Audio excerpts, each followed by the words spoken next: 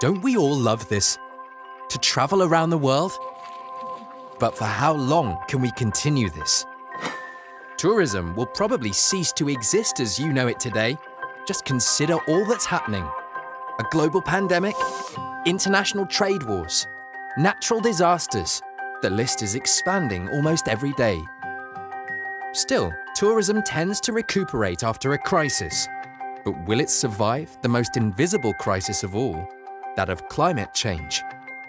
Expect even more extreme weather conditions, dangerous sea level rises, extinctions of numerous species, and many complex ecosystem changes that lie ahead of us. Tourism, whether you like it or not, is obviously contributing to these changes. In fact, if tourism continues to grow as we've seen in the past decades, then tourism alone will cause 1.5 to 2 degrees of global warming within the next 50 years. Serious measures need to be taken to better guide tourism before we're too late. The moment to act is now.